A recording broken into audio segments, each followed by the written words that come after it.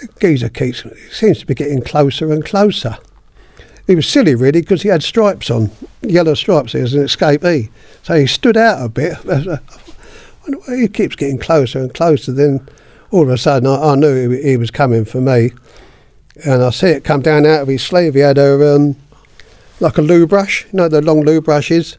He'd broke the end off and done it with a lighter or something and pointed it up. I see him. I said to him, "That for me?" And he went, "Yeah, it's for you, Fieldsy." Oh, and I'll tell you what, I said, "If you don't go away, I'm going to take that off you, ram it up your arse, and I'll take your teeth out to get it out." And he looked at me, and he just dropped it and ran. Thank Christ.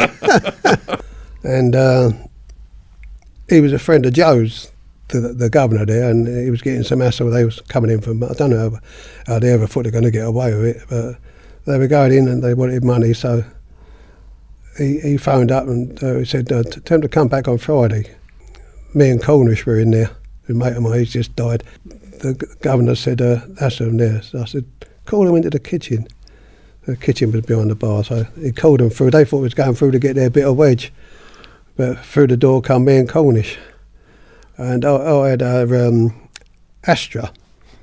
It was like a small automatic, and Cornish had a meat cleaver which he picked up as he went in, and I stuck the gun in the geezer's mouth and explained the rights and wrongs of it and all that and other, and I ejected a bullet. You know, you just pulled the slide, well, you know about guns. Pulled the slide back, the bullet come out, I caught it. I said, "Open your mouth." He opened his mouth. I went, "Now swallow." Made him swallow it. And Cornish was just going to chop this geezer's hand off on the big kitchen chopping block, but I said to him, "I think we've done enough." All right, so I'm hugely honoured to have Ronnie Field with us. You know, there's not many left from this generation to tell these classic stories. Ronnie's book, Nefarious, should be out by the time you get this. Link is in the description box below the video. Check it out. Just to give you a little summary from the book, it says, prolific armed robber with close ties to the Kray family and Joey Pyle, embedded in the South London underworld for 60 years. 60 years. First prisoner in double Cat A Belmarsh Unit, co-defendant of Charlie Kray in the infamous police sting case that brought the last Kray brother down. So I've got a hell of a note. It's a huge story, and we are greatly honoured, Ron, that you've come Thank you. and told it with us today. So we're going to go over it in the order everything happened so that the viewers are on this journey with us chronologically. So what was it like for you? Where were you born? What was it like growing up? I was born in Epsom Workhouse, one of the last workhouses to be open. I never knew that until we was looking into doing the book, and Martin found out that's where I was born. For the young generation, can you explain what a workhouse, what that means? It's a place where they stick you in when you're skint. That's where you go. When your mum can't feed you. I mean, there was 7 of us at home at the time. There was 13 of us all together. Some died, some went into homes, and the lucky ones sort of stayed at home, but it weren't that great. It was a terrible upbringing, really, a brutal upbringing. My gran brought us all up. We all lived in the same house as her, and she took great pleasure in inflicting pain. Proper pleasure. You could see it in her face. She really enjoyed hurting people. And of course she had us 7 to her all the time she wanted. What kind of pain was she inflicting? Because there was corporal punishment when I was a young person. It was like getting caned and a ruler and things like that. Yeah, hers was a big long walking stick, a big knobbly thing about that thick. And she used to knock you out sometimes. And my Uncle Fred's favourite thing was, you know, the buckles that go underneath a horse? That big belt that goes underneath, it's got a big buckle on it, hasn't it? Well, he used to wield that about. If it's you on the head, it'd knock your spark out. He was lucky then, really. And what kind of infractions did they inflict these punishments on you for? No infractions, they just like hurting people. Oh my goodness. Usually, there weren't a lot of food about, and we used to get the last lot of the food, you know what I mean? My mum, my brothers, my sisters, we was at the end of the queue. Uncle Fred, cousin Jimmy, they was at the front of the queue, they got theirs, and we had what's divided out amongst us what was left. And just to set the scene a bit more then, is this like post-war Britain? Is that what you're talking about? Or was the war? No, this is after the war. This was after the war? Yeah. So Britain was like repairing itself, was it? London was bombed out, was it? Yeah, well, I didn't live in London, I lived in Epsom and Cheam. Yeah. But, yeah, it was after the war, and there weren't a lot about, I suppose, and there was even less in our house. Yeah. And what was your relationships with your siblings like? Good. Good. Mind you, I say good. They always. I had a little bit of a nutty spree once. I stabbed my brother and my sister.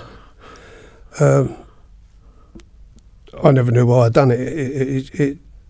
It just happened. How old were you? About 12, I suppose, 13. But I used to have a terrible, terrible temper. Really bad temper. People say they got a bad temper. No one had a temper like mine. I had a terrible temper. And it just happened one day. Something was said, and a big, you know, the old breadboard and a big knife on it. That was there, and I snatched it up and done them both. No, I can't remember what was said. Okay. And was that something that was just handled within the family? Oh, yeah. I went down the cellar for a couple of days. Get locked in the cellar for a couple of days, and that. Because you were the youngest? I'm the youngest, yeah. Did the older ones protect you? Yeah, especially my sisters. My sisters always looked after me. Used to give me some of their food and all that, you know, without being caught. They got caught, they wouldn't have had nothing, so they used to slip me a bit and that.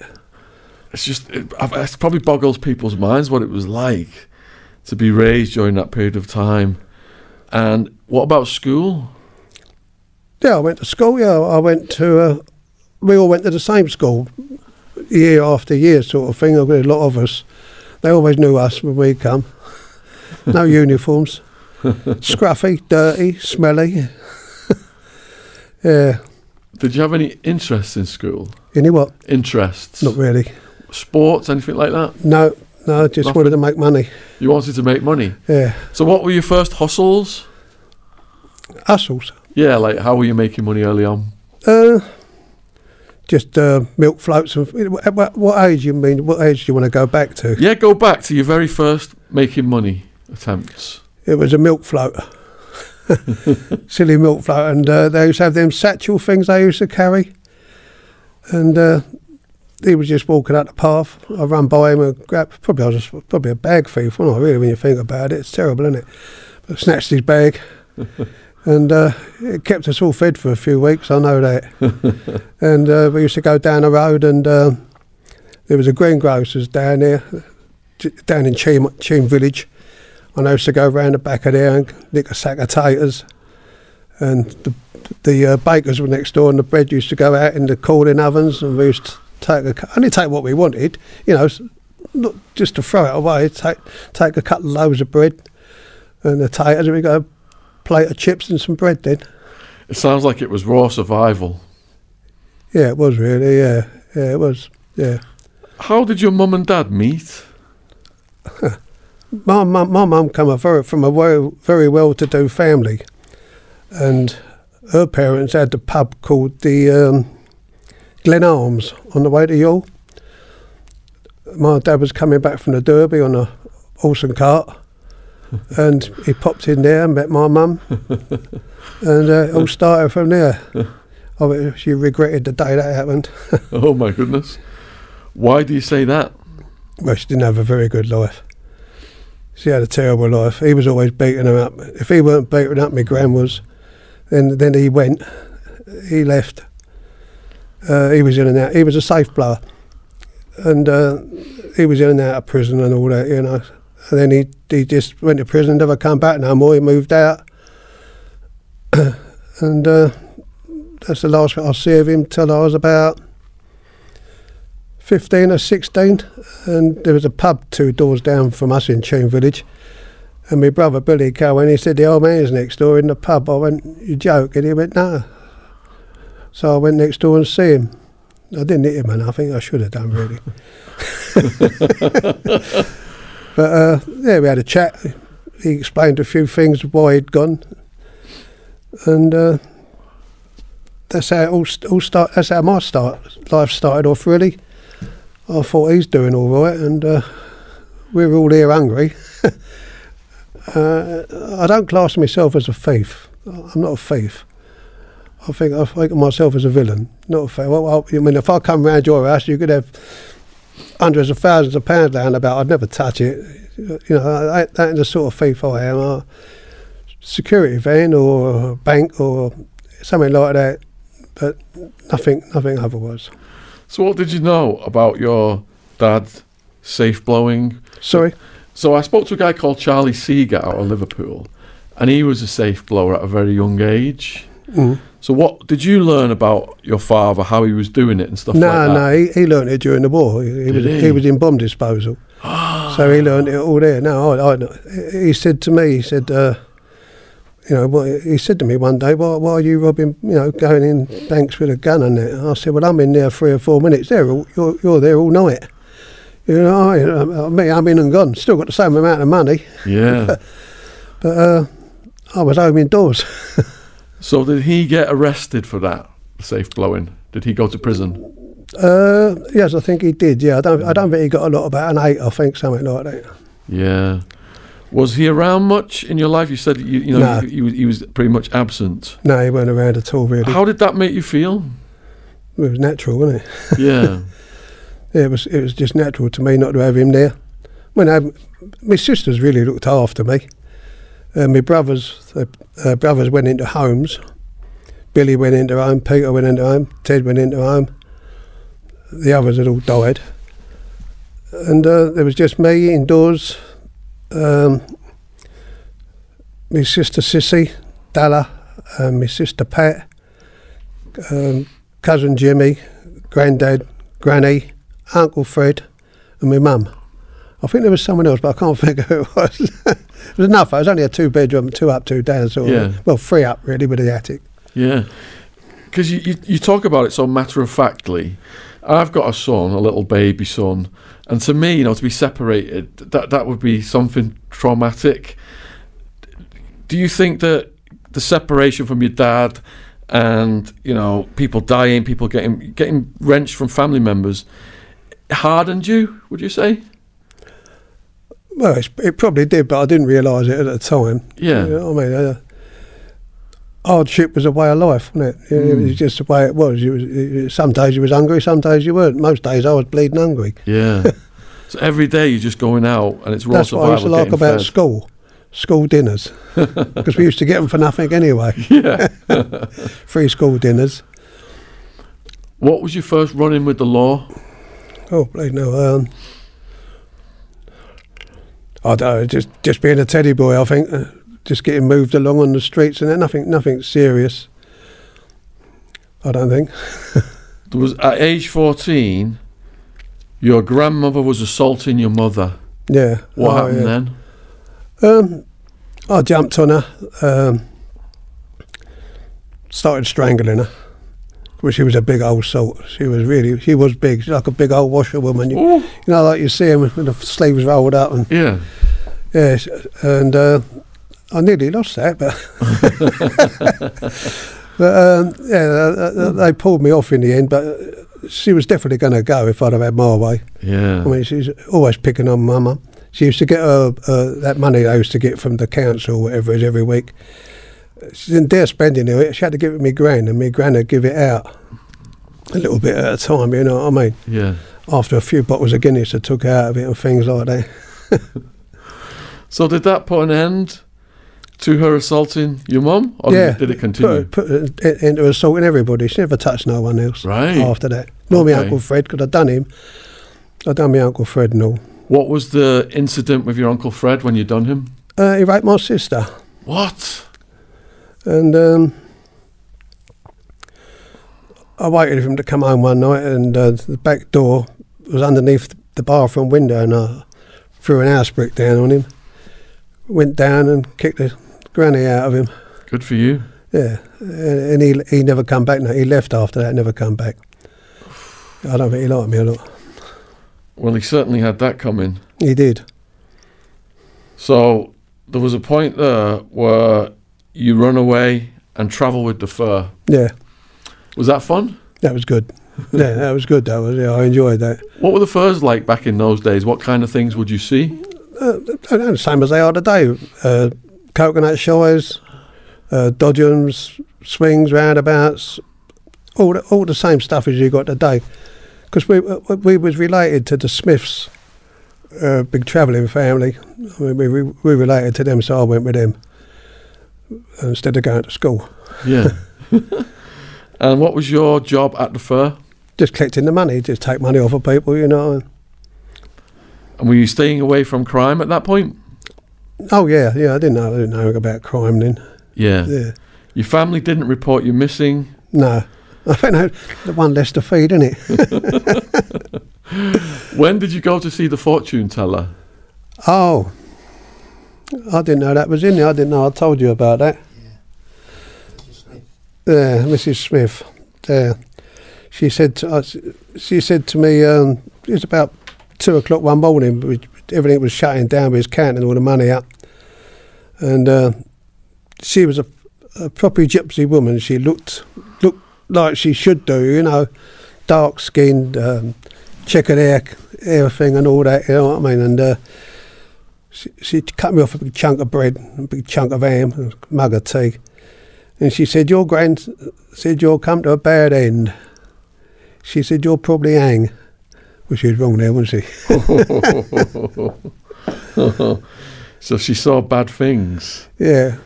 And then at 16, you had a situation with a school teacher. The school teacher, it ended in a violent situation. I've done a few teachers. What was the first one then? Mr. Courtney. And why did he upset you? He had the soul of a slipper, or a trainer, it was pimp toe in them days, now to a length of broom handle by that long, so he could get a good swing at it. And he was hitting me one day, and I thought to myself, I can hurt him, and I did. I thought, well, why am I standing here when I know I can hurt him? So I hurt him. And the school didn't like that very much. And then I went on to another school, and there was a science teacher there. He weren't too bad, but he had that habit of throwing things at you and hitting you on the head with them, you know what I mean? He threw a blackboard rubber at me, hit me on the back of my head. I picked it up and flung it back at him, and it hit him right in the face. He weren't happy about that either. And then there was all that squaring up to each other, you know what I mean? I'm a kid at school, and he's a grown man. They'd all just come out of the army, hadn't they? Right. All the teachers had come out of the army, navy or air force, you know what I mean? And they were a bit handy. Yeah. But I had a vicious streak, so I've been told. Did you have any goals at that age? Any what? Any dreams, any goals? Yeah, money. Making money? Money and nice clothes. I always wanted nice clothes, handmade shirts, suits, shoes. Yeah. Always wanted that because I see other people with it, you know what I mean? I thought I'm going to have that one day, and I got it in the end, so. Who did you look up to that you saw was dressed like that? Only other faces I used to be about in them days. I mean, I didn't get to know Joe till I was 15, 16, Joey Pyle. Could you explain to the viewers about Joey Pyle? Joey Pyle was a friend of the twins, a friend of everybody. There wasn't a firm in London that he didn't have a friend in. He stopped loads of people getting killed. He used to sort the trouble out, you know. Me and you had a ruck. Instead of me going to do you, you're going to do me. Joe would step in and say, look, we can sort this out this way or the other, you know what I mean? It always ended up, well, most times ended up good, you know what I mean? He was known as a peacemaker, he was. But if you fell foul of him, you was in trouble. Yeah, he was really in trouble. And how did your relationship with him begin? I was drinking in the, I was young, but I was drinking in the Red Lion at Sutton. And he kept coming in there, him and a couple of other geezers used to come in there all booted and suited and stand there talking and that. And he used to see me in there all the time, and I'd nod and he'd nod, and then I sent him a drink over and he'd send me a drink over. And then one day we was just standing there talking, and he said, do you want to go to work? I knew what you meant. I said, yeah, I do want to go to work. I didn't want to go driving a bus or nothing. I wanted to go to work and get some proper money. And that's what I did. And I was with him ever since. What was the first job you collaborated with him? I can't tell you that. All right. Is there any of the work that you can talk about? Well, talk about when I got nicked up in Leeds. Yeah, go on. Let us know what happened there. What we was doing, we had this geezer. He used to go around and he used to visit a lot of firms, and he used to try and get there on a payday because wages come in packets in money. You know what I mean? There weren't no transfers of banks, and he'd go in and see it all being counted and work it out. And there weren't many cameras either. He'd look around for the cameras. He'd look around for the alarms because he used to go right behind the. I can't tell you too much about it because it'd get him nicked. But he used to go behind the jumps, behind the counters and that, and doing things behind there, and he'd see where all the alarms were. So if someone was standing there so you knew there was an alarm near them and all that, and that's how it went on. And did you get nicked for that job? No. Oh, yeah, Leeds I did, yeah. Oh, yeah, Leeds I did, yeah. How did they catch you? Shaw Taylor. You heard of Shaw Taylor? He used to do a crime panel, keep them peeled. Right. And we just changed cars. We was on our third car now. We're booted and suited. On our way, going to head back for London. Got in the third car, completely clean. So was the one before that. Nothing knowing about it or nothing. And this little boy said to his mum, don't they look like bank robbers? I don't know what Northern bank robbers look like. I thought we looked like businessmen, but and she said, "Don't be silly, so and so and so and so." And then, but he jotted the number down. The kid, the mother didn't. And then they're driving home, and they come over the radio that had four people had been shot on a robbery, and all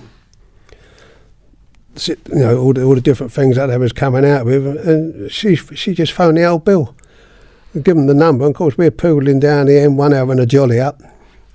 And all of a sudden we looked at us, said, "My mate, there ain't a lot of traffic, is there?" And he said, "Ain't a lot behind either." When we had a proper look, all the embankment was covered in armed old Bill.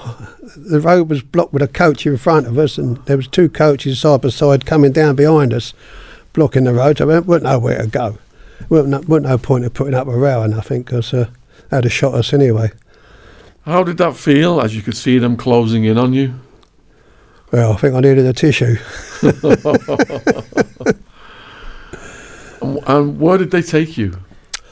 We went to some little police station, but they said they never had an half-armed old Bill there for us. There was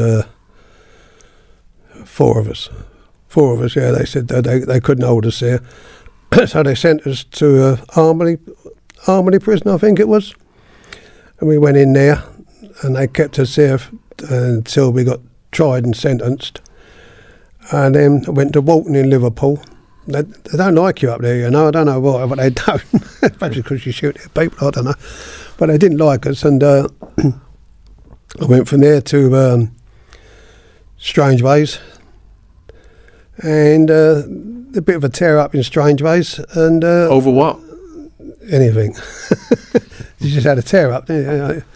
Us against them, wasn't it? You know what I mean? So went from there to Wandsworth for a couple of weeks, and then sunny Isle of Wight and Parkhurst. And there was 187 of us there, 800 cells, 187 prisoners. Place was alive with rats and everything. It was terrible, Nick. About 40 IRA men there as well. You know what I mean? Everyone got on together because you had to. There was no saying I ain't talking to him because he's an IRA man, because he ain't worried about killing you. He's already doing 30 lives. It didn't really matter. So everyone got on with everyone else. I mean, I made a friend there. He was an IRA man, and he didn't blow up supermarkets and that. He was an assassin, and I got on really well with him. Yeah, really well. So, how many years have you just covered over all those prisons? Sorry? Over all those prisons, how many years was that? 23. 23? I done, yeah. All right, let's just go over a bit more slowly then. When you first got arrested on this case... On the Leeds, yeah. Yeah. How did the cops treat you? They said they knew we was Londoners because Northerners didn't use shotguns. I think they do now. Yeah, they treated us all right. They weren't too bad. It was the screws who were the worst. The Northern screws didn't like us at all. Right. Me, I'd have 3 a day if I could, but... Had you been to prison before this? No. So how does that feel, your first day going into prison? Bit daunting. How old were you at that point? You know, I can't really remember. Probably late teens or 20s? No. About 30, I think. About 30? 46, and the Leeds thing happened in 76. I can't hear you, Mark, sorry. Yeah, so Leeds happened in 76, you're in your 30s. Yeah. So you go in, you're from the south, you're up north. Yeah. Bit daunting then. They don't like you. No, they don't like you. They got to like us in the end because we wouldn't back down from them. Every time someone, had a go at us, we had a go at them. So what they done, they put us all on different wings.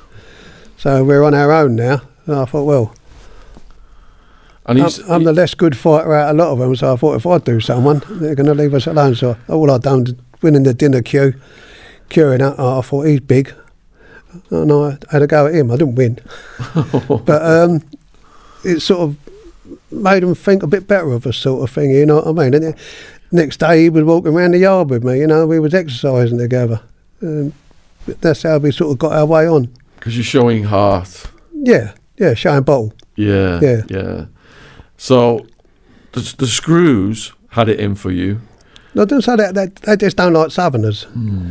Coming up here shooting people and all that, that's what they used to say, How long were you on remand? About a year, I think, 14 months, something like that. And what did it feel to be facing a big sentence? How did that feel? I never really thought much about it. I knew I was going to go away for a long time. I mean, my brief said 20 to 28 years. I nearly fell over then. But I couldn't see myself getting that much. I thought I'd get a 18, 20 years. And I ended up getting having to do a 12. So I had a result in one way or another, you know what I mean? Yeah, your expectations were adjusted so that when it came in lower, it felt good. Yeah, it felt good, yeah. But when you're facing that 20 years, you said you almost fell off your chair. But after that, was it you just blocked it out? It's a different world, isn't it? You try and compare prison and out here, you can't compare it. There is nothing to compare it with. Prison is dirty, smelly. Everyone, well, not everyone, but most of them don't really like to wash most of them only short term. It was only us who stuck together who was doing the big bits of bird. Mostly Londoners all stick together, you know what I mean? I made some good friends there, really good friends, who I still know to today. And are you able to elaborate on any of those stories, your friends? Not really, no. Not really? No, okay. No. I want to go home tonight. So talk us through going to court. What was that like? Just open us up, 3 screws to each one of us. If it was a good screw, we'd get a shower, and then you put your civilian clothes on, you know what I mean? They didn't like that either, because our suits were all good suits. They didn't like that at all. And then the helicopter comes, so you knew you was on your way. Get in the van. It's like a load of little cells either side of the van, like a little corridor in the van, and cells either side. You've got one each, And then as the door shuts, a sort of a board comes over your legs, so you can't stand up. So you're sort of stuck there like that then. Helicopter, you did the helicopter go, and then the outriders had come along. There was 4 motorbikes, 2 police cars at the front, 2 at the back, and a van load of what they used to call SPG, Special Patrol Group, all tooled up. I don't know what they thought we was, I'm sure. But I don't think they'd had anything like us up north before. Did that get you extra respect? Because I suppose it did all the fanfare around the case. Yeah, I suppose it did a little bit, yeah. Yeah. Didn't give me no more food, though. What was the food? Terrible. Absolutely terrible. It was disgusting. Can you remember what they served? I can't remember what it was supposed to be, but it never looked like that. Yeah, you used to get a lot of stews. Well, that's what it mainly was, really, stews.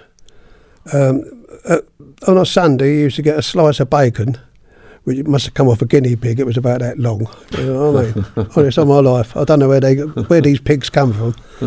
And then you get a hard-boiled egg. That was your Sunday breakfast, and a bowl of porridge if you wanted it. But I'd seen them push those cockroaches underneath the porridge, so I was never going to ever eat that ever again. You know, they were on the top in the morning because it's cooked the night before. And the kitchens are awash with cockroaches, and the squirrel come along one of their big down and push them all underneath. Oh, I ain't having none of that. They used to think it was a joke. You know what I mean? What about slopping out? Well, that was still going on when I was there. Open you up to get your pot. You try not to use your pot because you've got to be with it all night. You have a pee in it, but nothing else. You know what I mean? And you get out and try and get down what they call the recesses, where the toilets are, wash basins, and you're not allowed to use the wash basins, by the way. Get down there. Try and get to one of the toilets. I think there was four toilets on a whole landing, 4 toilets, and you try and get there before someone peed all over the seat, or worse still, you know what I mean. And then you back to your cell, go down and get your porridge. Well, I didn't take porridge. I used to take a couple of slices of bread. You could have 4 slices of bread then. You can have as many as you want now. You used to have 4 slices. And a bit of this grease stuff. It was like it was supposed to be marge, but you could no one see through it. If you know what I mean. I don't know what it was made out of. It didn't taste very nice, but at least it made the bread go down. You know. What else was different back then? You've got televisions now. You never had them then. You had to do so many years before you could have a radio. 3 years before you could have a watch. I think you can get them. You keep your watch with you when you go in. You know what I mean? They take your tom off you and put it in safekeeping. You hope. I got all mine back anyway, so I was all right. Did you have to have cellmates? No, I never had a cellmate. Oh, I did once. Yeah, no, they wouldn't. I was considered unfit to share a cell. That's good, isn't it? You can't beat your own cell. No, you can't. It's beautiful. Yeah. Yeah. Even though it's 23.5 hours a day banged up, it's better than sharing with someone. Yeah. Because they usually stick you with someone dirty and that, you know what I mean? What about violence that just happened around you? Did you see anything happen? Yeah, I nearly got killed twice. Hold on then, so let's slow down. What were they over? Nothing. Over nothing? I was standing in the queue, waiting for the phone. This is when the phones come on the landings. You know, you have a card. Yep. Going there and standing there, and you always got your eyes about you. Yep. And I was looking around, you know, I mean, just standing there and chatting to the geezer behind me and the geezer in front of me, and I thought, the geezer seems to be getting closer and closer. He was silly, really, because he had stripes on, yellow stripes. He was an escapee, so he stood out a bit. He keeps getting closer and closer. Then all of a sudden I knew he was coming for me, and I see it come down out of his sleeve. He had like a loo brush, you know, the long loo brushes. He'd broke the end off and done it with a lighter or something, and pointed it up, and I see him. I said to him, that for me, and he went, yeah, it's for you, Fieldsy. Oh, and I'll tell you what, I said, I can't swear, can I? I said, if you don't go away, I'm going to take that off you, ram it up your arse, and I have to take your teeth out to get it out. And he looked at me, and he just dropped it and ran, thank Christ.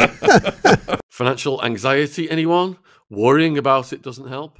Earnin does. Earnin is an app that gives you access to your pay-as-you-work up to $100 per day or up to $750 per pay period. Just download the Earnin app and verify your paycheck. Then access up to $100 a day as you work and leave an optional tip. Any money you access plus tips are automatically repaid from your next paycheck. If Jen wants a special night out or another bloody expensive handbag, I'm going to have to turn to Earnin. Make Earnin a part of your financial routine and join Earnin's over 3.5 million customers who say things like, when I think about Earnin, I think about financial stability and security.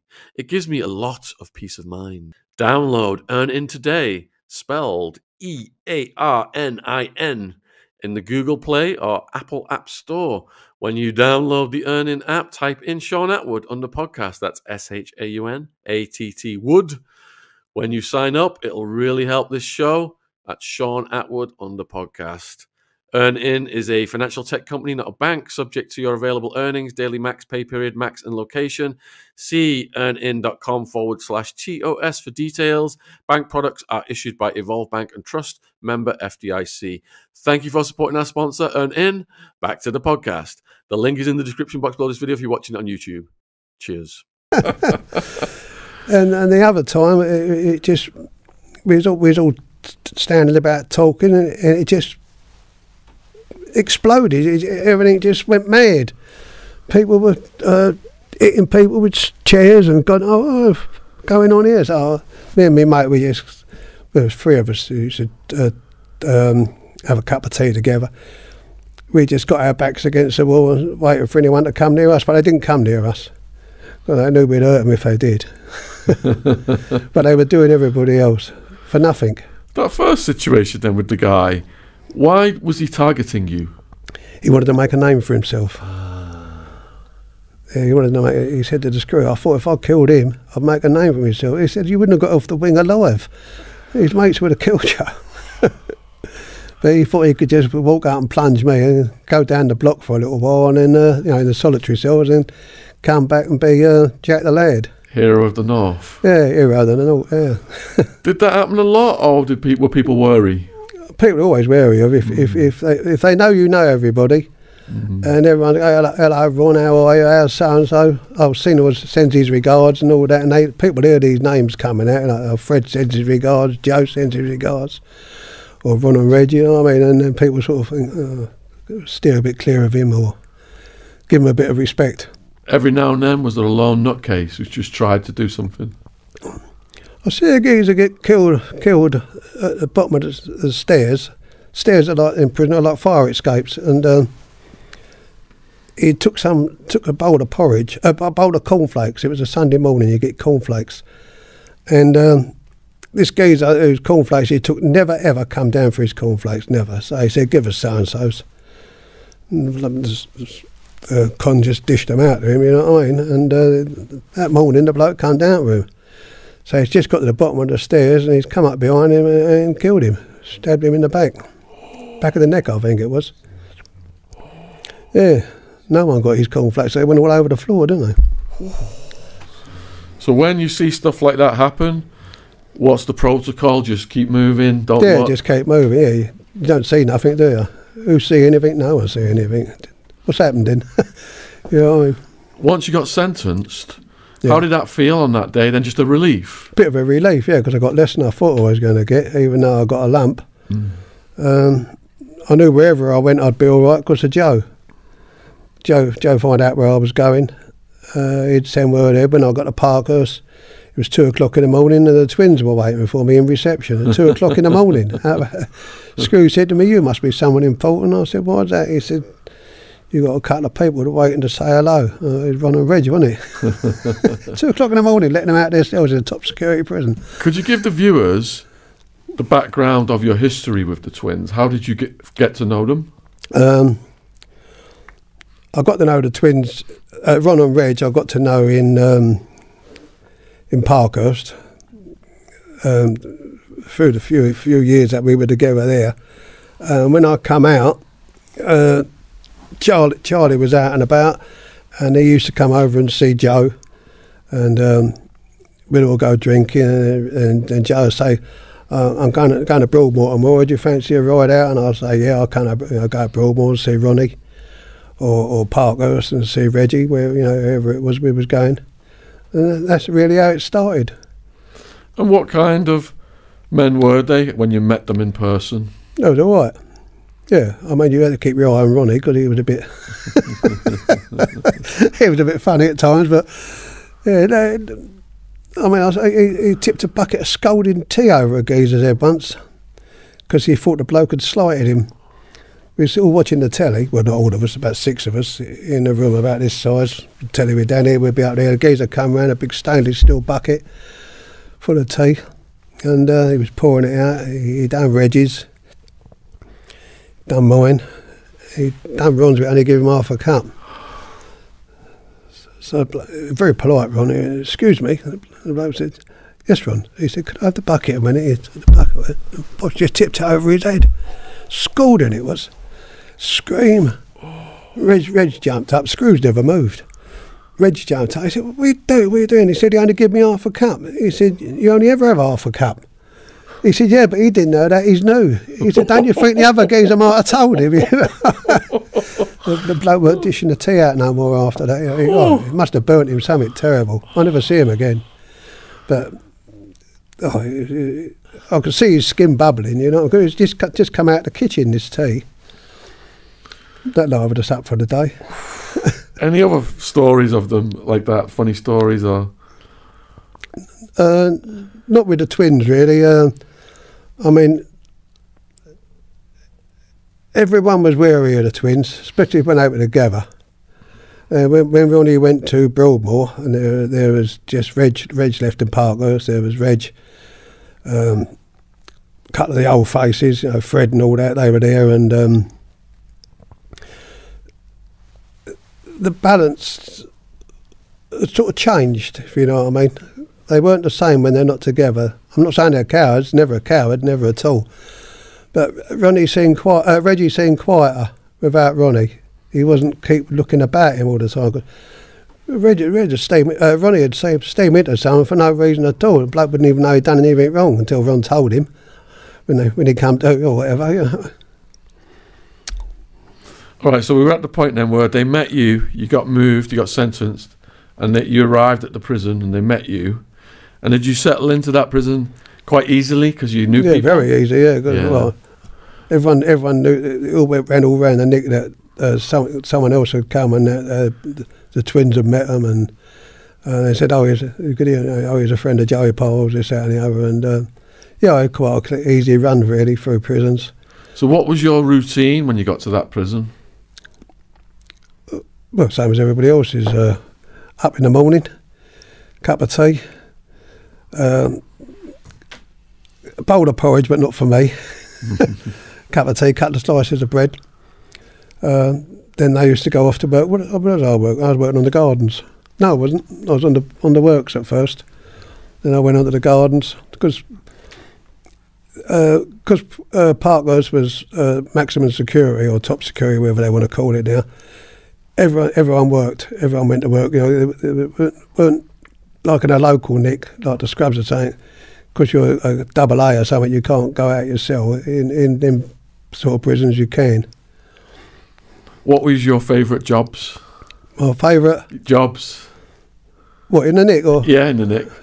Kitchen.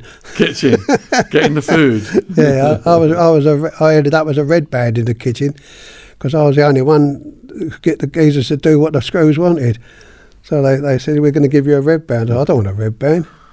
They went, no, you have a red band. He said, don't worry, no one to say nothing about it. I said, I know they won't. He said, just get everyone to do what they're supposed to do. I said, well, what's that? You just give me half ounce of tobacco a week and come on, lads, let's get stuck in. Did you get access to extra food? Yeah. I used to do the fry. I used to do a fry up at night time for all the kitchen boys. 20 eggs on a big griddle thing. Anything else that slipped by the net would go on in the frying pan, you know, big frying pan, a griddle and that. Yeah, so I used to do the cooking every night. Egg, bacon, sausage. What jobs didn't you like? I never had one I didn't like, to tell you the truth. Not that I can think of. Most prisons keep you banged up. It's only the long-term prisons that you're out of. Local nicks, you're banged up anyway, like Wandsworth. They'll let you out of Wandsworth if they can help it. What about gym and fitness? Yeah, I used to do quite a lot of weightlifting at one. You wouldn't think it now, but I was a good weightlifter, and I used to like going weightlifting. Used to do now weightlifting, and then 3 mile run round the track. I used to do that nearly every day. But then someone come in one day with some what they call hooch, which is, you know what hooch is? Oh, you must do, yeah. I keep forgetting you've been there and all. And that was the end of my training regime for a few months. I was ill. I was so ill, it was unbelievable. Yeah, people reckon they can down a bottle of whiskey. I like to see them down a bottle of this gear. Do you know what the hooch recipe was back then? Usually rice or taters. Yeah, tater peelings, rice, a bit of fruit if you could, just for the flavour. No, some oranges if you could get hold of one, because you only get orange a few times a year. So what about visits and relationships? Did you have a girlfriend or anything like that? I had a wife and a little girl. That finished. Not my little girl, but the wife, and that was on the first sentence. On the second sentence, I thought everything was going well, and come to me release, and Stan the man's pulled up outside the nick, you know, rolled up, picked me up. And I said, "Where is she?" And he went, "Oh," he said, "there's a few quid there for you." And there's some vodka in the barrel. "Well, where is she?" There's a glass under. I went, "Where is she, Stan? What's the matter?" He went, "She's not with you no more, Ron." But there you are. You had to go and get some more, I suppose. You know, where I was at, when a woman stopped visiting a guy, you'd often see them looking out the window at the car park, the car's not coming, and some of those guys, it really devastated them. How did you feel emotionally at that point in time? What, if someone never turned up for a visit? No, if your partner, your wife, finished it, yeah. Did it hit you hard, or? No, I had a lot of mates anyway. Yeah. I expected it. I mean, it's 12 years, long time, isn't it? It is. You know what I mean? You can't expect someone to hang about with him. I had the hump, mind you. I did, yeah. He knew I had and all, because he was in hospital for quite a while. But, yeah, it's going to happen, isn't it? Yeah, mine lasted a year. Did it? Yeah, that don't. Well, it still hurt. It still hurt. Yeah, but you know, there's nothing you can do about it, is there? There's nothing. You know, all I could do was send a message out. You know, make sure he didn't enjoy it himself. Because I was feeling like I felt bad that she was serving the prison time with me. Yeah. It was like it was rough on her. Yeah. She hadn't done any crimes. I did the crimes. If my missus had been serving my prison time with me, it would have been in the Red Lion, I think, because that's the only place she used to go. Yeah. So over the years of that first sentence, then, what stories have we missed out? Is there anything? Not that I can think of. No, there must be thousands, but I just can't bring them to mind. Have you got anything written down there? Yeah. Let's go back to the notes then. Because I think we might have jumped ahead a bit. So, you rescued a businessman's daughter. Oh yeah. What's that story? Oh, that was that. I used to do a lot of work, that sort of work with a very good mate of mine. He's dead. He's died now. Terry, his name was, and we was in the Red Lion having a drink, and the geezer used to fly about. A ducker and diver and organiser. We used to call him collars and cuffs because he was always shooting his cuffs and all that. You know what I mean? He said, got a little job if you want to do it. So I said, what's that? He said, this fella, I can't tell you the name because it's a really big firm. Yeah, no names. And he said, this geezer's got hold of his daughter. into drugs. She looks like she's going to end up on the game and this, that, and the other. He said, would you have a word with him?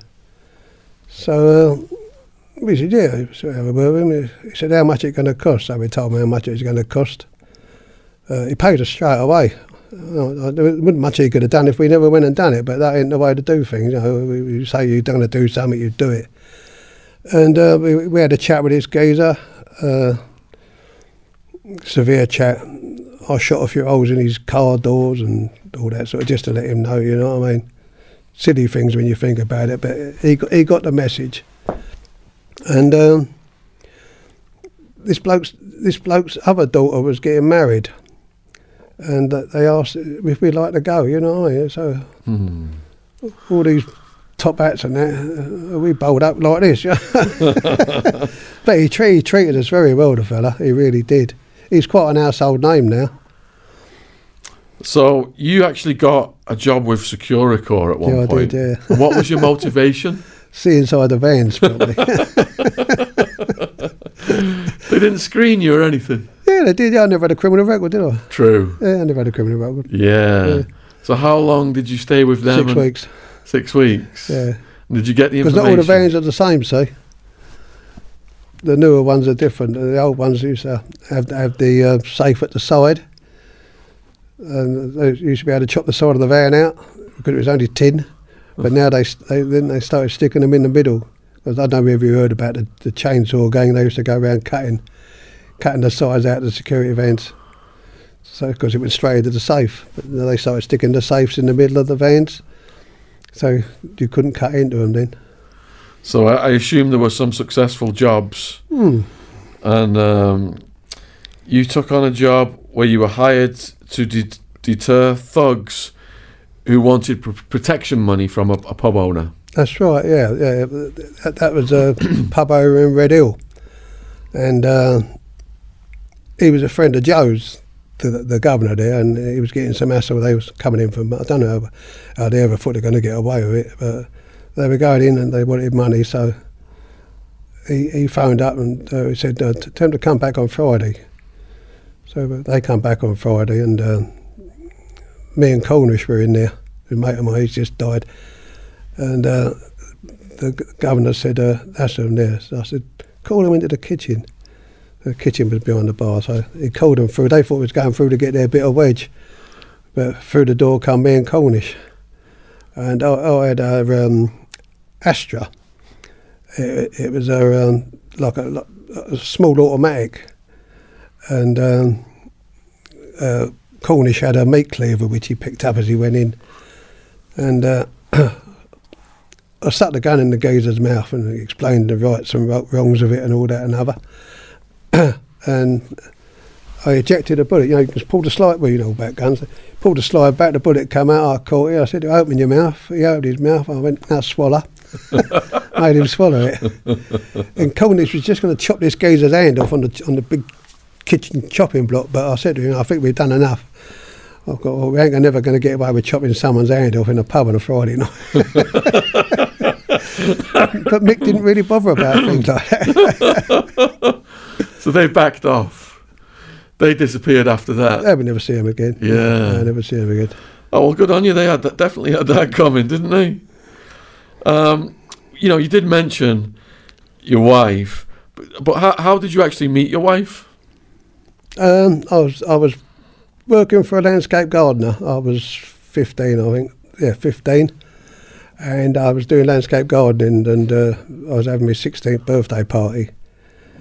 And her mother was always round this house, you know, where the bloke I was working for, and she said, "You having a party, ain't you, Ron?" I said, "Yeah." She said, "Can my little girl come?" I thought, "God, dear me." I went, "Yeah, of course you can."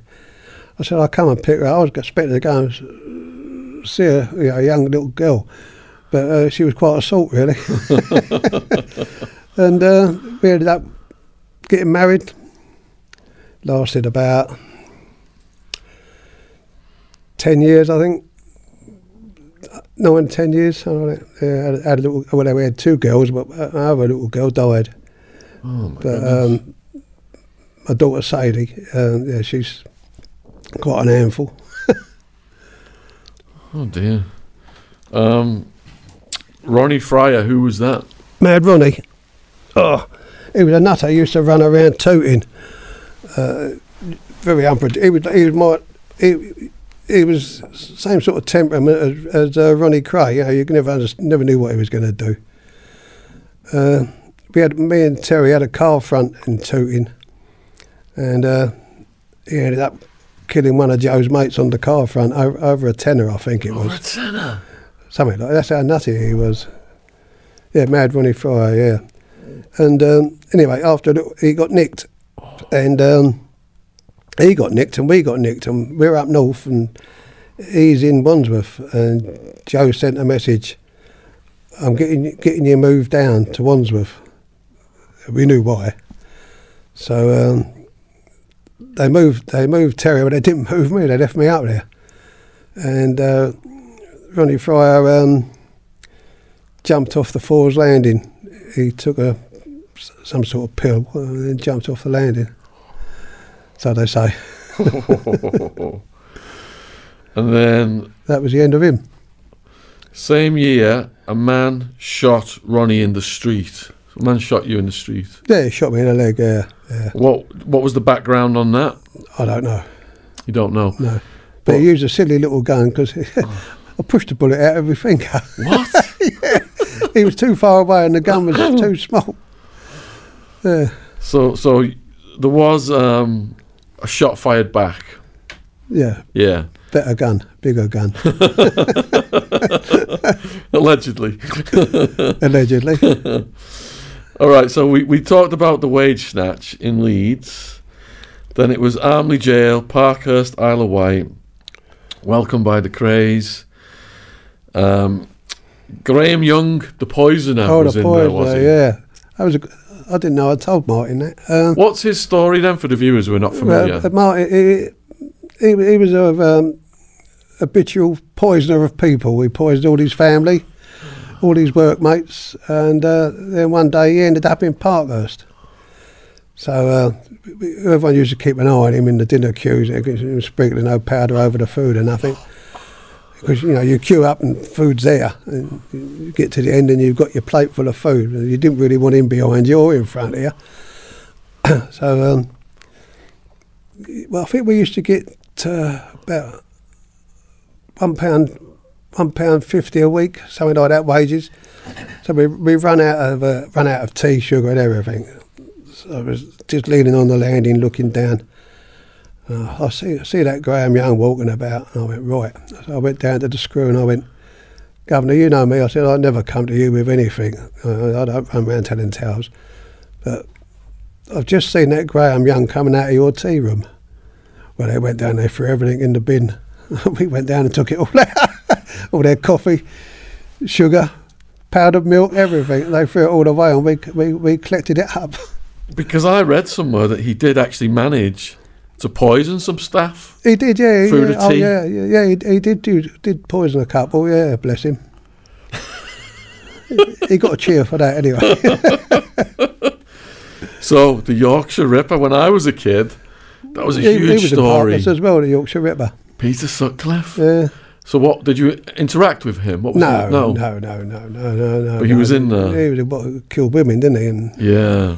no, he was there, but they built him his own exercise yard on the back of a cell that went into the sort of the compound in between the four wings. There's a sort of like an area, and they built him a little exercise yard so he could come out of his cell straight into this little yard and walk about. So I was trying to think, how are we going to get hold of him?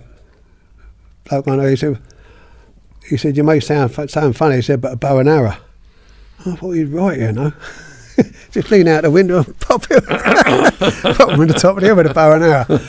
But I think it come on top. I think they got wind of it and they moved him to Wakefield, I think it was. Monster Mansion. The Monster Mansion, yeah. I've been there visiting. Not monsters, but I used to go visit Charlie Bronson and a few other people there. Who was Peter Cook?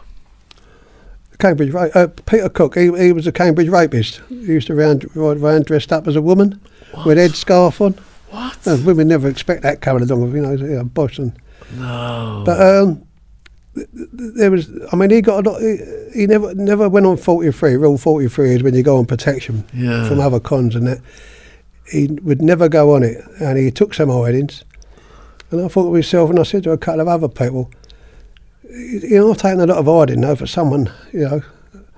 And they said he's always saying he never done it. I don't think he did do it, because the amount of hidings he took, he never went on 43 or nothing. And he was no, he had both sexual parts.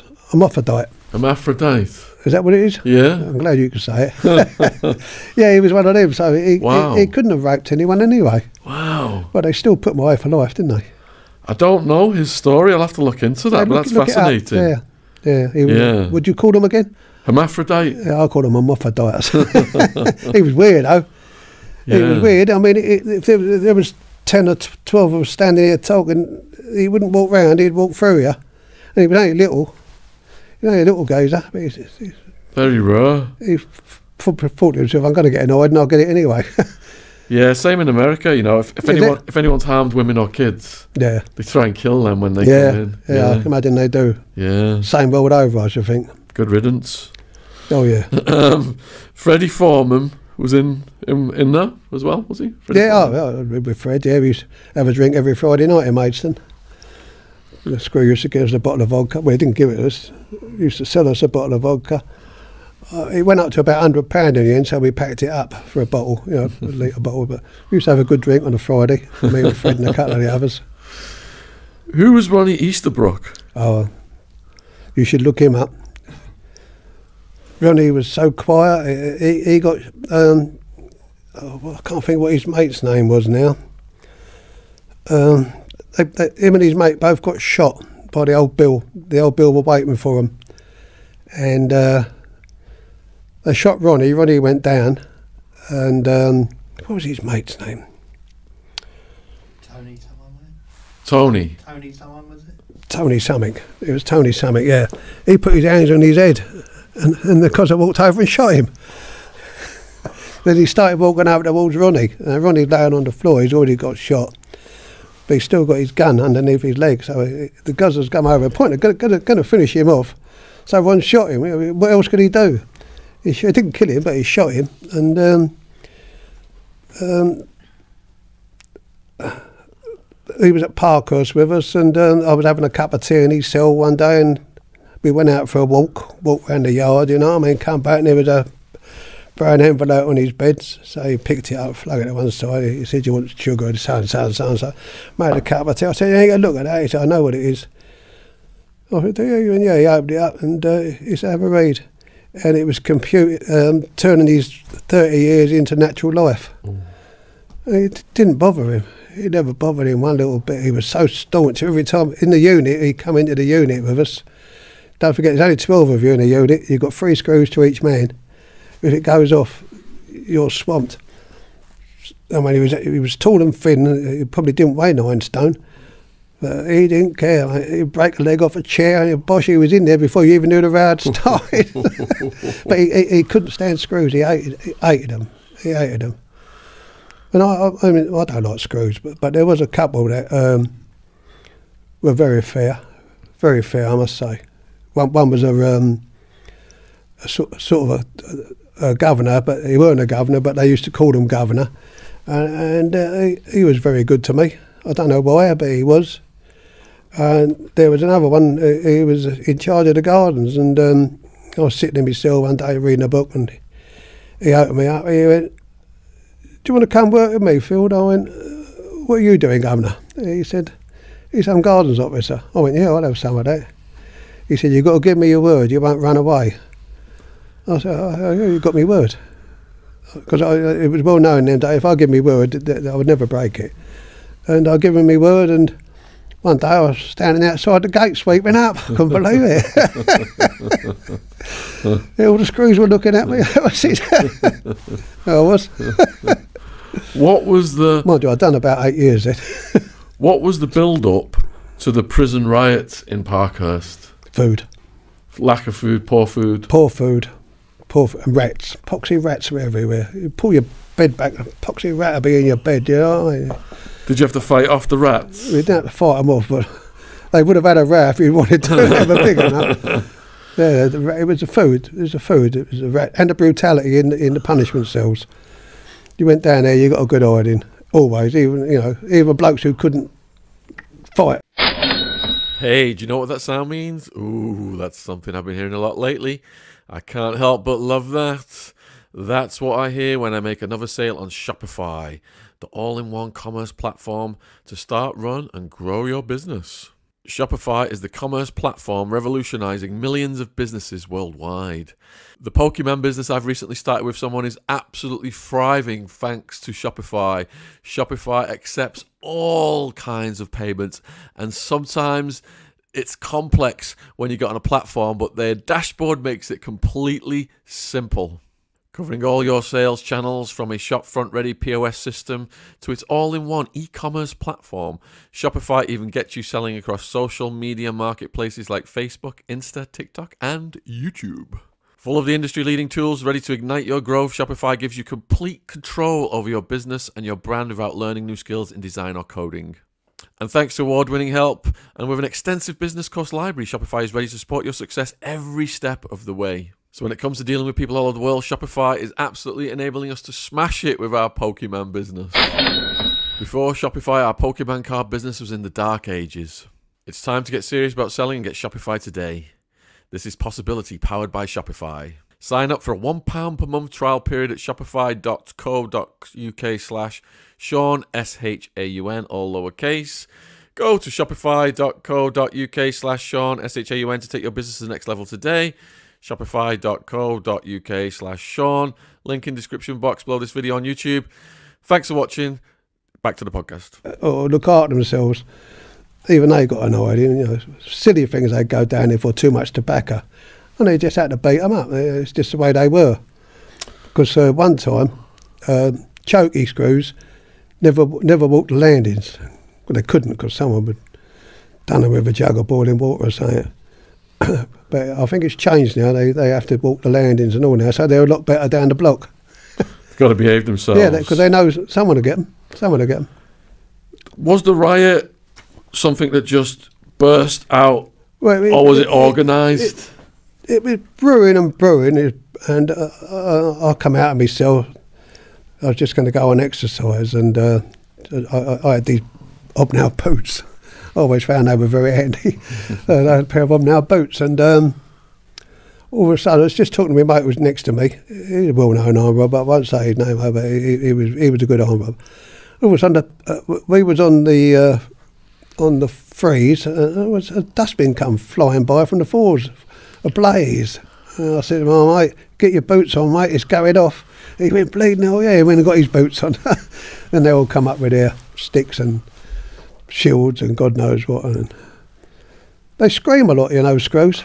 I don't know why they do. They shout when they're coming out, screaming their heads off, like a load of Indians. I used to laugh at them. How long did the riot last? What? We had D-wing for a whole day. Whole day we had D-wing, and they brought all the screws in from Albany and Camp Hill. Two other prisons on the Isle of Wight. They brought all them in, but they didn't want to come in. They didn't want to come in with us.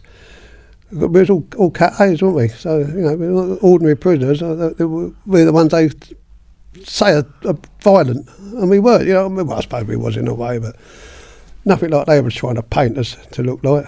What happened during that day? Was there a lot of damage done? There was a lot of scores settled. A lot of debts were collected. There was a couple of geezers who got really badly hurt who should have been. Someone just said they were the nonce. And before you knew what was happening, they was laying out on the wire, smashed to pieces, and they weren't nonces. The bloke said, "I know them, they come from where I come from." Oh. And the bloke who said it, we couldn't find him. Oh. He'd put himself on 43. But he got them two of the geezers really badly hurt. Because did he have a problem with them, so he just set them up? Yeah, I think they owed them some tobacco or something. What a piece of rubbish. But you say a child killer, everyone's got a child relation, haven't they? In the nick. Everyone's got someone, haven't they? Yeah, in America, if you accuse someone of that, you've got to show the paperwork, otherwise you get done.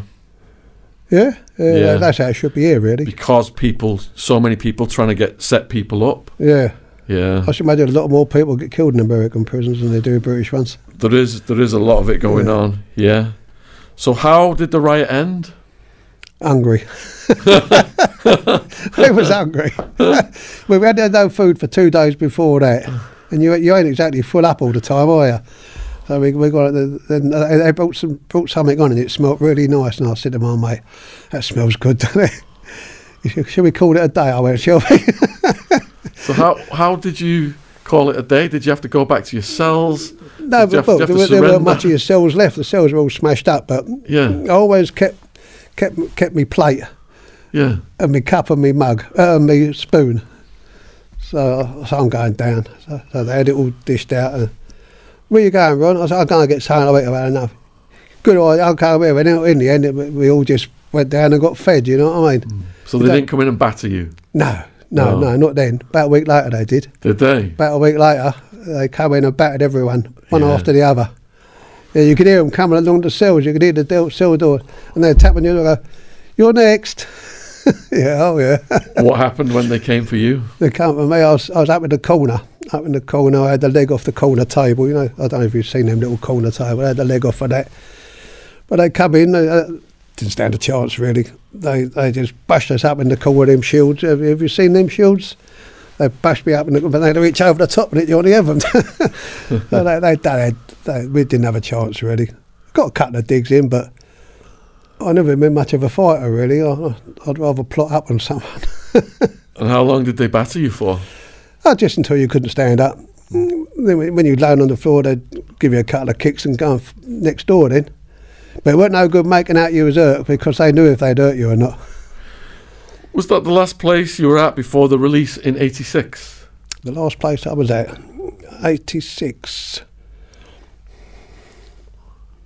Maidstone. How did it feel approaching your release? They threw a big party for me. They really did. They really did, yeah.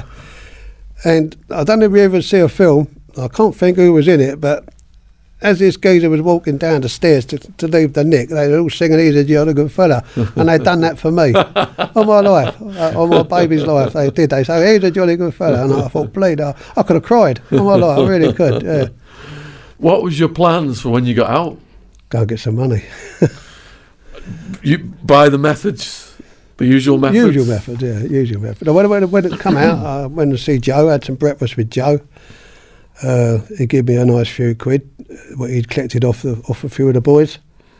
Fred and all that, they'd all chucked a few quid in, you know what I mean? So I didn't have to worry for 6-7 months, really. When I got some clobber made, some shirts and suits made and that. So on the visit then to Broadmoor with Charlie, Kray and Joe Pyle, were you given a hit list? No, it was Ronnie Kray. Ronnie Kray. Ronnie Kray. Ronnie yeah. Kray. Yeah. Were you given a hit list? I was sitting there and you're always a bit wary of Ronnie, especially if his feet started shuffling. He was building out of something. And he leant across the table and he went, "Read that later," and he stuck a bit of paper in his pocket. "I don't want one." Yeah, you know, the visit was over. Went out, was sitting in the moment. I said, "Oh, I've got this here." There's 12 names on it. I went, "What's that, Joe?" He said he wants you to kill them. I went, "All of them?" He went, "Yeah." I went, "Bleed now." I said, "What do I do?" And he went, "Don't do nothing." So we go the week after, and he says to me, maybe a fortnight after, he said, "Have you done any of them?" I went, "No, not yet, Ron. I'm planning it all out." He went, "Leave them. Don't do them." He gave me another list. You on my life, give me another bleak list, yeah. I thought, I'm never going to get out of this. Yeah, give me another list. And did it go on and on like that? Every week? You can't imagine what it's like sitting in front of someone like that. And you know he's a raving lunatic. Even, I mean, I got his bracelet. He gave me his bracelet. Why did he give you his bracelet? He just said to me, he said, your name's the same as mine. I went, "Yeah, Ron, of course it is." Yeah. He went, "I want you to have that, give me that." And then I got his gold cufflinks with an R on them, you know what I mean? He gave me them. And I said, we're only friends, Ron. I thought he was trying to chat me up or something. I said, we're only mates. His wife was looking for a bodyguard. Keith. Yeah, that was me and Cornish, yeah. So did you actually perform that? Yeah, oh yeah, we've done that for years. Were there any situations that you had to prevent? Just silly people want to come over and give her a kiss and have their photo took. Kate weren't like that. Kate never drunk. She would have a glass in her hand with its tonic water and a slice of lemon. She never drunk. And, you know, people want to come, oh, give us a kiss, Kate. Can I have my photo took kissing you? You know, go on, F off. What's the matter with you? Have you ever met her? I've not, no. No, she's a nice lady. Yeah, sounds she like is, it. yeah. Got a proper brain on her head. So Diamonds was the next one. What was it, Diamonds? That got you caught. Oh yeah, one of them got caught on. Yeah. What was the preparation and planning for that? About 4 weeks back and forth to Gatwick, and they thought we was after £10 million worth of gold. I don't know what they thought we was going to put all that gold in a console, you know what I mean? But they must have thought we was going there. But it was £10 million of diamonds we was after. Went there that morning. That morning I said to John, he's dead now, Johnny Folder. I said to him, I'm pulling off of this, John. This is taking too long, all this messing about. He says, will you just run me down there today, just in case? I went, yeah, I'll run you down. Running down there, sitting in the car, just going to go home. And all popping up out of boots of cars and all guns and everything. That's unlucky. Oh, yeah, I thought, I needed this. If I'd have said, no, you have to get down there, I wouldn't have been there. Mind you, they'd probably still done me with a conspiracy because it was on top for weeks, really. They was watching us for weeks. So what jail did you end up on remand? Lewis. Only for a couple of weeks. The governor said he couldn't handle us. He said, I can't have him here, so they sent us to Wano. They can handle anyone there. And it sounds like you're established, everything was okay in prison. Yeah. Back to your prison routine. Yeah. Working in the kitchen. Yeah, I ended up working in the kitchen. Yeah. And how long did you get sentenced for this time? It wasn't a lot. 3.5. 3.5. Yeah, 3.5. Because I never had a gun. And it was at Croydon Crown Court. Croydon Crown Court, yeah. They had more security than any previous trial. Yes. Oh, where did you see that? Well, we get this information. Yeah, they did. Yeah, so we armed old Bill everywhere on the roofs, even standing next to the judge. Even standing, there was a cozzer with a Eckler and Kosh standing next to and all his face all masked. I went, look at him. Yeah, they was all behind where the public sit. They was all behind the public. They was everywhere. How does that make you feel to see they've gone to that extent? You think you're going to go away forever. Because they're spending a lot of money. I couldn't believe it. 3.5 years. The others got 5s, I think, or something like that. So were there any situations during those prison years, any riots or any people tried to kill you or anything? No one tried to kill me that time. No, there's just the usual prison tear-ups, usually over food. It's usually over food. Or someone wants to watch a football match and it goes off at 10 past 9 and the telly goes off at 9 or something like that. And, let's have a smash up. Well, I was always going for smashing up the nick, but sometimes it was silly. Did anyone get killed around you this time, like you talked about the guys? No one got killed. No, a few people got stabbed, but they're always getting stabbed in prison, aren't they? No one got killed this time. That bloke was just unlucky over a silly thing to die for a bowl of cornflakes, isn't it? Yeah. There was one in America where the guy, his cellmate didn't wake him up for his breakfast and ate drank his juice, and he strangled and stabbed him to death. Yeah, funny things that set you off in there. Yeah. You've been there, haven't you? So no one can tell you. Robert Wayne Vickers was the guy, if people want to Google it. He ended up getting the death penalty because he ended up killing a load of people after that as well. Yeah. Is he gone now? He was classified as Arizona's most dangerous prisoner. Yeah. He was only on a short sentence when he killed his cellmate. And in the end, they said he was so dangerous, for the first time in the Arizona prison history, they put him in a cell and welded the door shut. because he was a master escape artist as well. Yeah. He'd get out of his handcuffs, get on the roof, and all kinds. Welded his door shut. Welded his door shut. They only opened it on one occasion to take him for the death penalty. Well, at least he got out for a little bit. So that sentence went quite fast for you then, did it? Well, as fast as they go. I mean, time seems so quick out here, and as you know, in there, the day seems like a week, doesn't it? How had prison changed from the first sentence to the second sentence? Food was better. What kind of food were you getting now? Well, still stews, but it had something in it, you know. It had a bit of meat in it and stuff like that, and get sausages sometimes. TVs? A TV on the wing, not in your cells. There used to be one on the wing. You had to watch it during the afternoon or from 6 o'clock onwards, you know what I mean? You could watch it. Could you buy items from the inmate store? Yeah, oh yeah. You buy your tobacco, powdered milk, sugar, tea bags. People think it all comes from nothing. You have to pay for it, as you know. Still got to buy it. Did you have any preferred snacks from the store? Any snacks that you could buy? I used to like that, like a fruit cake. It was a Gino or something, Gino cake or something. I think it was called. A Jaffa fruit cake, was it? No, it weren't Jaffa. No. It was like, it looked like a fruit cake. Yeah. You know what I mean? But it had a funny name. I used to like that. But it's very expensive. So during this second sentence, how old were you? That's no good asking me that. Martin, how old during the second sentence? At 86. 86 before he'd be 40. In his 40s. At this point in your life, Ron, were you reflecting on your behaviour, or were you still part of, you wanted to go back to it? No, I don't think nothing had ever changed me from doing what I'd done.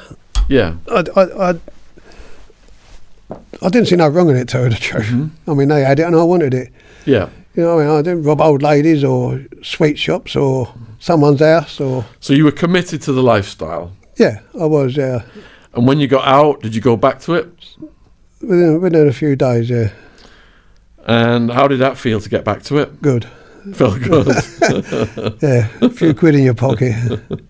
I think I brought a jag as well, I think. You attended Ronnie Kray's funeral with Roy Shaw. He was a character, wasn't he? Yeah. We interviewed Gary Shaw, the son, and he was a very tough individual, Roy, wasn't he? Very tough. Do you have any stories of Roy? No, he used to just come over and drink with us on a Friday and a Saturday over the club at Malden. Over the top of the pub there was a club. He used to come over there, he'd dip his finger in it and a bottle of vodka on the table. The governor used to bring him a bottle of vodka over, and sometimes he'd get nearly through the second bottle as well. He could half drink, but I think it was the speed really that was getting him drinking, you know what I mean? It does make you thirsty. thirsty. I found right. I mean, I was a friend of Joe's, so he was no threat to me. Did you see him in action? Yeah. He can fight. Any stories you can talk about? No, not really. It weren't really a fight. Really. He only hit the geezer twice, and he was out us. And you met Dave Courtney for the first time. R.I.P. Dave Courtney. He was one of our very first podcast guests. Was he? And he connected us with a lot of people. Yeah, he would do, Dave. He went out of his way for people. Yeah, he would do, Dave, yeah. Yeah. I spoke to him 2 days before he died. It was a shame. Yeah. I met Dave. He was on the door of the church, and there was about 10, 12 of us, all the same firm. Walked up to the door, and he was standing there. He said, "Sorry, mate, you can't come in." I went, "Yeah, we can." He went, "No, you can't." I said, "Is Charlie Kray inside?" He went, "Yeah." I went, "Go and tell him Ronnie Field's waiting to come in." He went, "Come in." That's all. So you know to me, I'd never knew who he was. Yeah. And in we went. And there was a situation in Belmarsh prison with Dave Courtney. We was having a bit of a tear up and with the screws, and I got a bad heart and I went over with a heart attack, and they were still hitting me with their sticks and that, and Dave put himself on top of me to try and take a few of the blows and that, and he started trying to drag me to his cell, and he probably saved my life really. Wow. Because he was shouting all the time. Ron's had a heart attack, and all the other kids in the cells started kicking their doors, and you've heard what it sounds like, haven't you, when it's going to go off? You must have heard it out there. The noises. Oh yeah. They're crashing and banging, and the screws are shitting themselves. Scared. Bodies and heads hitting walls and toilets and all that stuff. Yeah. So that's a big deal, isn't it? To credit Dave with possibly saving your life. Yeah. People perhaps may not have heard that story about how he possibly saved your life. That's really. He did save my life. Yeah. That's amazing. They would have left me there. Yeah. They'd have just left me on the floor and locked everyone up and come back a couple of hours later or an hour later. You know what I mean? You got to remember these screws are double A screws. They're looking after double A's. You know, they're not there because they're pussies. They're there because they can have a row. That's why they're looking at. You know, that's why they're in there. And you were the first prisoner to arrive at Belmarsh. I think that's where you got Julian Assange in there right now. I was. There was an IRA escaped from Brixton unit. They shot their way out. Shot their way out? Yeah, shot their way out, yeah. Okay. There's a story, and I don't know if it's true or not, but there was a story that a nun brought the gun in a trainer. Yeah, only a story. Wow. So you arrive at Belmarsh. What was it like? Belmarsh was brand new, wasn't it? Mm. I mean, all the walls were nice and clean. There was no poop up the walls. The toilets were all nice and clean. And the trouble is, it was very lonely. It was like a new generation of prison at that point. It was, yeah. Then Dennis and Mehmet, the Arifs, they all come the next day. But over the course of the week, their firm all come. They got done for a security van, Reigate. The week before us. We should have known because we was passing it every day. We should have given it a miss. And there's allegations of a prison governor being held hostage. No, prevented from going to his place of work. he should have done me for taking him hostage. But all he charged me with was stopping an officer going to his place of work. Is there a story behind that, Ron, that we can... Well, it was just something that happened. One of the screws was an horrible bastard, and someone tipped a jug full of piss over him. He pulled his stick, and it was off. As soon as he pulled his stick, it was off. And the governor come flying through, and I've copped hold of him, and... it was all scuffles going on everywhere, and he said, right, that's enough. I've had enough of this field, he said. That's enough now. I went, you're forgetting, Governor, I ain't let you go yet. He started giving orders, and I still had hold of him. You know? And about 5 years later, I've gone to another prison. It was a good prison and all. And got there, got settled in. And a week later, they went, the governor's back today. I went, I thought that was the governor. He went, no, the governor's been away. Who was it? It was him. I was only there 2 more days. I was back to Wandsworth. Oh. He didn't like me. Can you explain to the viewers about Lenny McLean? Lenny was, everyone knows, he was a man mountain. And the old Bill fitted him up, tried to do him for murder, killing the geezer. And then they brought. I heard a helicopter come in, so I knew someone had turned up on a Sunday morning. It was, and about half hour later, the screw opened the door, and he went, "We got a friend of yours downstairs." He said, "Will you come and have a chat with him?" So I said, "Oh, is it Joe?" He went, "You'll see." Who is it? He said, "You'll see when you get down there." So I thought it's got to be someone I know. They wouldn't ask me to go and talk to you. When I got down there, Lenny was there, and they were scared of him. They were really. Have you ever met him? You must have met him. I've seen stuff online. I've not met him. Big, big. You know. So I went, all right then. They opened the door, sort of half pushed me in, and then he's sitting there. I said, "You all right then?" He went, "God," he said, "I can't handle this one." I said, "You're going to get a life then." I said, "You know, they're doing you for murder. You're going to be here for a long time." No, he said, "I can't do it." I said, "You've got to do it." Anyway, they opened the door and they said, would you two like to have lunch together? Oh, lunch together? I went, yeah, very nice. So Lenny said, what do I do? I said, well, just pick a tray up, walk along there, pick up what you want. So the first thing is a tray of meat. I mean, it's so thin you can see through it. So he's trying, I went, take the lot. He went, well, I won't say nothing to you. He took the lot, so I picked up a big tray of spuds. I went on with him. We went back in his cell and ate the lot.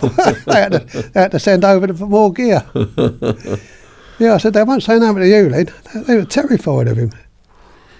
Sounds like him and Roy Shaw, larger than life, both of them. Yeah. When little Joe was in, I think it was little Joe's birthday or engagement party, they both turned up at the club. Both of them. And Joe said to me, we got a bit of a situation here, Ron. I went, yeah. He went, yeah. He said, them two, they don't like each other. I know that. Really? He said, keep them apart. I went, am I going to keep them apart? He said, no, keep an eye on them. Don't let them start anything. Yeah. Oh, he's winding me up here. He's got to be. I would have liked to have seen it if they had. Definitely.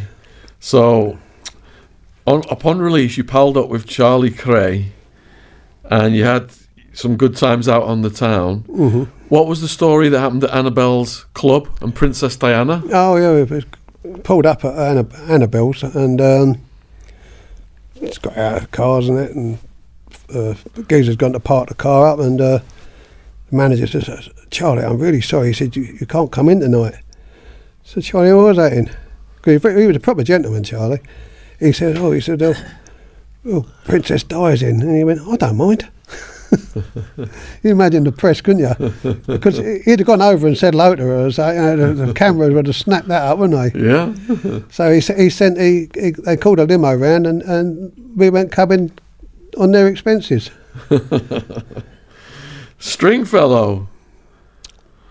Was there a story behind Peter Stringfellow? Well, only that he tried to fob us off with cheap shampoo because we never used to pay for nothing. I know it sounds terrible. People, they give it to you. And he come over with his champagne, and we were sitting there, and Joe looked at it and he went, now come on, Peter. He said, you know we don't drink that. It was some moe, I say, we wanted Crystal, yeah. Crystal or something like that, yeah. Yeah, I think that's the only story with Peter. So I'm banned from America for life. So am I. That was what I was getting at. You actually tried to get in, didn't you? I did, yeah. What was that about? Where were you going to meet? We was going to meet some American friends of Joe's. One of the families? Yeah. We didn't get there.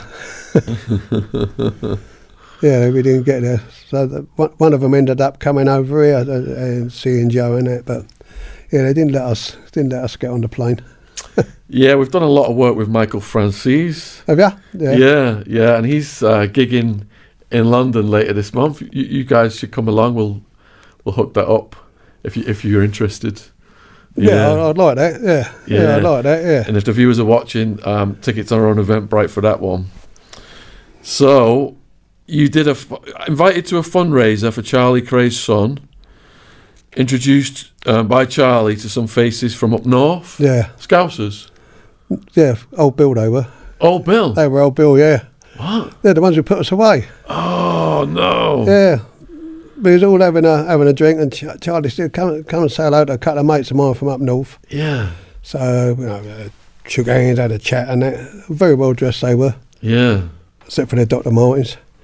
And started drinking and that, and then they said, oh, you must come up, have a drink with us up in Manchester. So, yeah, no, you do. Yeah, of course you will. About 4 weeks later, Charlie phoned me up. He said, do you fancy a trip up Manchester? So I said, not really, Charlie. He went, well, they said... Newcastle, yeah, so I always get them mixed up. They're both up there, aren't they? Yeah. So, and... I forgot what it was now. So Charlie Kray's getting set up in Newcastle. Yeah, they were setting him up, but of course they set me up and all. Charlie never had no cocaine. It was just a total fit up, wasn't it? It was a total fit up, yeah. In fact, two kilo of cocaine I got actually come from an Old Bill, I find out. Is that because he was such a big name? Is that what motivated them? They wanted the end of the craze. I mean, Charlie weren't a gangster. Yeah. He was just a gentleman, really. And he got sent down for a while, didn't he, because of that case? Yeah, he did. Yeah. He died in there from that case. And were you sent down on that case? Yeah. And what sentence did you get? 9, I think. 9. And did you feel resentful because of you weren't involved? I felt a bit upset with Charlie because he lied to me. He didn't tell me. He told me. I said, "Who are these people, Charlie?" And he said, "Oh, don't worry," he said, "they're good. I've known them ages." He hadn't. He'd only known them a year. So he vouched for them. He vouched for me, yeah, and I stood for it. But see, Charlie was always skinny, and so I don't really blame him. You know what I mean? I mean, I like Charlie. And the cops, they were acting like they were taking the drugs. Oh yeah, they were taking. They were getting sex workers. One of them, we couldn't keep them away from the brasses. But the case, they still won the case. Yeah, of course they won the case. They're old Bill, weren't they? And then you sourced a token amount of the white powder, and the plan was to do a small deal and back out of anything big. We weren't going to do at all, really. Charlie just wanted to get a deposit off of, 80, 100 grand or something. But that put you in a conspiracy then? Yeah. Where were you when they came for you? And just give them the gear. And they give me a case of money. We walked outside and it was on us. As it does, you know what I mean? How did that feel on that occasion? Gutted. Gutted? Yeah, a big case full of money. I'm not going to spend none of it. So you argued that the whole thing was sanctioned to bring the Krays down. Yeah. As the Kemp Brothers film, I remember that film. The what film? The snake and everything in the film. Oh, the yeah. Kemp Brothers. Yeah. That's a terrible film, wasn't it? And that had revised the Krays legend. Yeah, it did, yeah. And that came out shortly before The Sting. Charlie appeared on the Frank Skinner TV show. He did, didn't he? Yeah. So Frankie Fraser and Dave Courtney appeared as character witnesses at the trial. Oh, no, it's terrible, isn't it? I mean, who could ever think of that? How did that go down? Yeah, it didn't go down very well with the judge, that's for sure. Oh, no. And Frank told the judge that he was more likely to sell drugs than Charlie. The judge didn't like that. During this sentence, did you reflect and decide you'd had enough?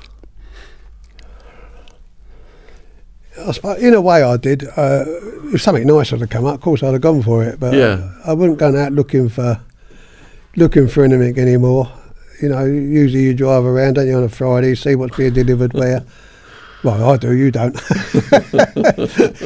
We used to drive around and see what bank was getting what deliveries, what time, whether it's the same time next week, the week after, and it. Because funny thing with banks, you know, they get all that money come over the counter, all helmets on and chains and God knows what. Then they put it on the floor behind the counter for about an hour. All you've got to do is get behind the jump and you got it. Was it just the money, Ron, or was it the excitement? Excitement. Well, I think it was both. I did enjoy it. I've got to be honest. I did enjoy it, but I enjoyed it a hell of a lot spending it. I really did. I mean, when you go into a job and you're getting it done, how high is the adrenaline? I never thought of it like that. I suppose it must have been high, really high, but I wasn't one of them geezers who, you know, I was there for the money. Once I got the money, then I want to go home. Were you calm and cool and trained? Kept level-headed during the jobs? Would never take drugs. Well, I still don't take drugs. What if someone tried to do a job with you who did take drugs? Oh, they did. Or you felt... One gauge I was seeing pop a pill. I said, what's that? He said, it's only a bit of speed. I said to my mate, pull up. He's pulled out. He said, what's that? I said, how'd you go? I said, you're not coming with us. He could shoot someone for nothing, couldn't he? Yeah, be a liability. You know what I mean? He might even shoot me. What other things were on your checklist that would make you stop doing a job with somebody or stop doing a job completely? If it didn't look right. If there was too many post office vans or gas ball vans or milk floats about, that sort of thing, you know what I mean? Did you ever have any superstitions? Green cars. It's funny, isn't it?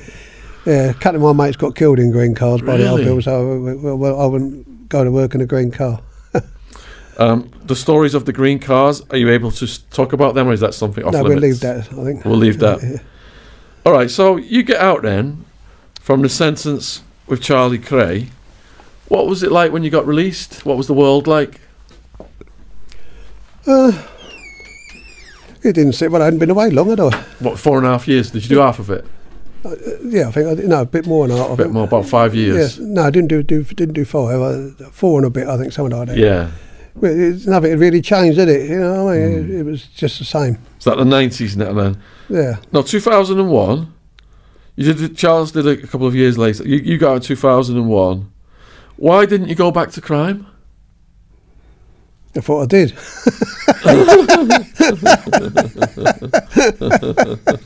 I didn't get caught no more. Yes? In the narrative of the book, when he comes out the last time, he's decided enough is enough. Yeah, enough. Yeah, enough was enough. Yeah. Enough is enough. The very last time, yeah. Yeah, the very last time, yeah. And what could you just expand on the decision-making process? Because to be in the lifestyle for decades, that's a big decision to make, to come out of it. Some people never come out of it. What was going on in your head? Well, I'd had a couple of heart attacks. They nearly let me die once. I didn't want to die in prison because of my daughter and that, you know what I mean? When you said they nearly let you die, when Dave saved me. When Dave saved you, that was that one. They nearly let me die there. They left me in a corridor once. I had a heart attack. They just left me in the corridor where they went off to get someone, hospital doctor or something, wherever they're supposed to be. And they forgot all about me. I'm still there 2 hours later. So would you say that health reasons was a big reason in your decision? My daughter, I think. Family? Family, yeah. And your daughter, did she ever have any conversations with you about all these incarcerations? Yeah, she didn't think it was a very good idea. And how did that affect you in the heart? Well, let her down, I know, really. You know what I mean? So you credit her with motivating you to stop? Yes, I think I do, yeah. And once you stopped and she saw you'd stopped, did you then have a stronger relationship with your daughter? We've always had a strong relationship. It did seem a bit better than that, you know what I mean? She was always worried that she was going to, like she did when I got nicked with Charlie, turn the radio on and there it was. We was all over the radio, and then the telly, turned the telly on, we was all over the telly about getting nicked. And you became technical advisor for Charles Bronson on the film with Tom Hardy. I was going to be, yeah. You was going to be? I was going to be, but me and Charlie had words. So how did your relationship with Charlie begin? Parkhurst, I think. Yeah, Parkhurst, yeah. And was he a force of nature in the prison system? Yes, he could have a row, Charlie, no doubt about it. He wasn't scared of no one. But did you ever see him in action? Well, not really in that. I see him clump a few people, but not really, not toe to toe with anyone, you know what I mean? Yeah, just a few quick knockouts. Yeah, you only hit him once. Yeah, he's powerful. He is powerful, I don't know about that. Yeah, it's a shame we parted not friends, over something silly, you know what I mean? But he asked me if I'd be technical advisor on the film, and I said yeah, and it was going on all right, you know what I mean? Little things, do this, do that, but in the end he just started to boss me about, you know what I mean? And I couldn't have that. So in 2007, Joey Pyle's funeral, I mean, you spent so many years of your life with him. How did that affect you? I was very upset. I already there when he died. You was with him? Yeah, I was with him when he died, yeah. Are you okay to talk about the circumstances of that? Sorry? Are you okay to talk about that day? Well, that day I went up there like I did every day, and was in there, and the doctor said, you know, he's not doing too good. Then his brother Ted come, and his Ted's wife. And then little Joe come, and little Joe went in. I left little Joe with Big Joe for a little while. And Joe said, "Come in." Little Joe, Big Joe wasn't conscious. So I went in and I was standing there and I was holding his hand, and little Joe was this side of the bed, sort of holding his hand, and very upset, you know. And he just went in. And I phoned my mate up, and they were there, and I said he's gone, because he was coming up to see him, you know what I mean. Was it something that had been anticipated for a bit, or was it unexpected? yeah, because when I come out of there, my way of dealing with grief used to be violence. And we just come out of there, and we're just turning out of the hospice into the main road, and the old bill swooped on us.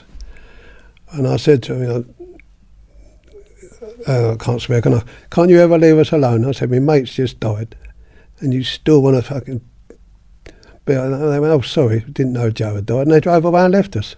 Oh, that's good at least. Yeah. Unbelievable. Yeah. And how did it feel to be the pallbearer? Well, it was an honour, really. It was an honour, yeah. It was. There was me, Fred, Ronnie Nash, Ronnie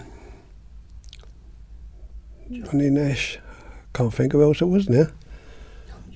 Joe Jr. Oh, yeah. Little Joe Jr, of course, and the other one who can have a right ruck, I can't think of his name now. Roy Shaw, yeah. Roy, and just for the viewers. And then we changed over. Well, I didn't change, but some of the others stepped down and let someone else take their place. Like Freddie Foreman's boy, the actor, he stood in for a little while, and different people stood in to carry the coffin, you know, but I stayed where I was. Me and Fred stayed. And just for the viewers, Joey Pyle Jr., we have had him on the podcast. If you go back over the back catalogue, you can check the story out. It's incredible. So, after the funeral, what was your life like? A bit lost, really. Was you? A bit lost, really. But everything has to come to an end, doesn't it? It was the end of an era. Because that was your family? That was like your family, wasn't it? Yeah, it was really, yeah. After everything you went through as a young person. Yeah, we all went through things together, you know what I mean? Yeah. Prison together. We was in prison together for a long time. It was sort of an end of an era then. I was a bit lost for a little while. That's how it goes, isn't it? You know. And what was the motivation to do the book? My mate there. It was his idea. It was. Are we allowed to say your name? Yeah, say his name. It was Dell's idea. It was Dell's idea. Yeah, Dell's idea. Yeah. I just got to move a minute. Yeah, go for it. Only got a few minutes left. My back's killing me. Yeah. Yeah, Dell said about making a book, and Martin was down our club, and he thought he heard some stories. Now I was telling someone, you tell stories, don't you?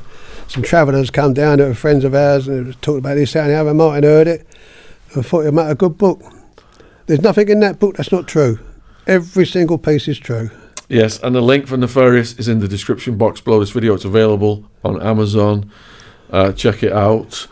Writing the book then, working on the book, how did that feel? Did it bring up memories? Childhood, yeah, I didn't like talking about my childhood. I'd never talked about it before. Yeah. I talked to Martin about it, and I think he respected it, you know what I mean? I didn't go into it as much as I could have done. There were some things that I didn't mention, you know what I mean? Some things you want to try and keep at the back of your mind, don't want them coming forward at the time. Yeah. You know what I mean? Yeah.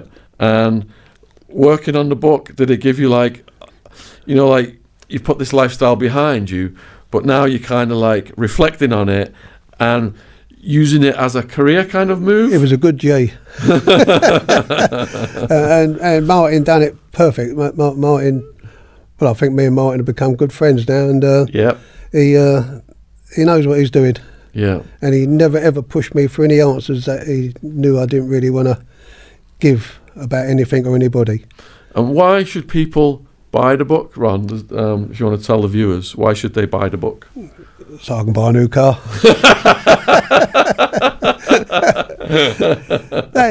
It's all joking aside. It's a story of a lifetime spent. It's never going to come again. These times ain't never going to come again, and I hope the poverty never comes again either. From my early years, I hope no one ever has to go through that again.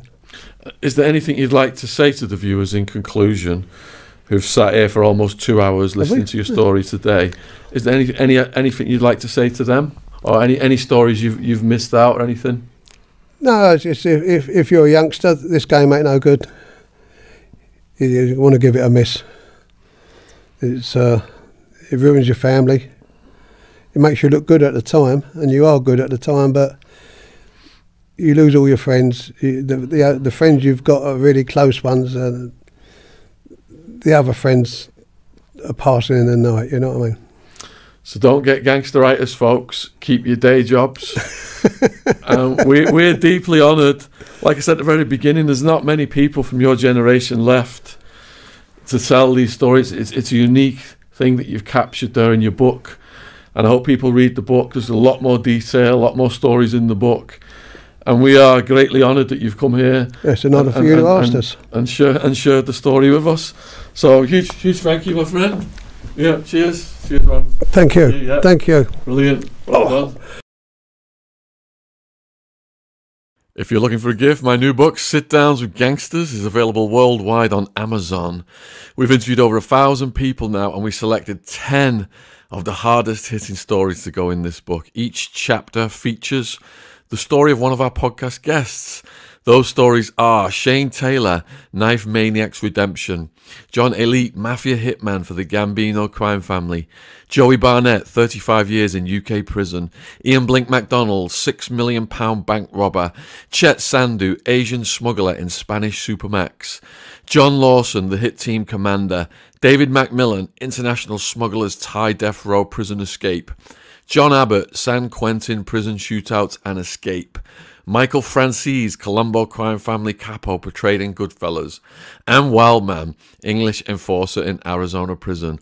Link in description box on YouTube, available worldwide on Amazon.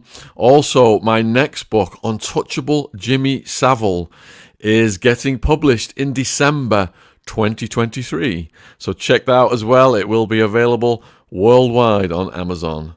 Thank you for listening. Cheers.